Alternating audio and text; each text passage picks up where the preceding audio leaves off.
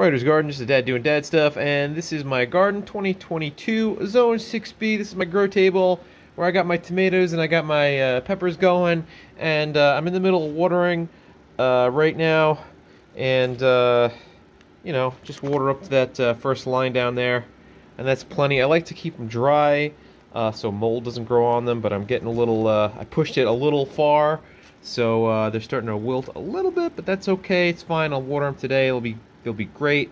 There's a little bit of plant nutrient in the water. I got a whole bucket over here full of water.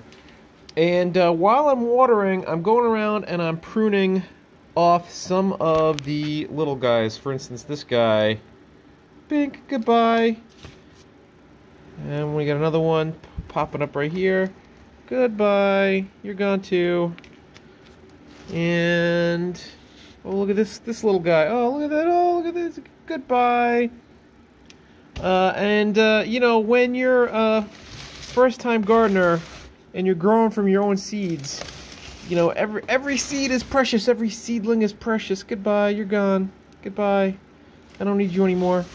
But when you get into saving seeds, again, you're going to save like seeds from like 2 or 3 tomatoes, and you're going to end up with hundreds of seeds that you will never use. You're good. Goodbye. You're gone. Now I'm going to keep doubles in a lot of these, just in case I have failures later. I could still transplant them, or I could pull them apart. But the little scraggly ones at this point is not even worth it. So there you go. And then next year, obviously, you'll have bigger, stronger plants.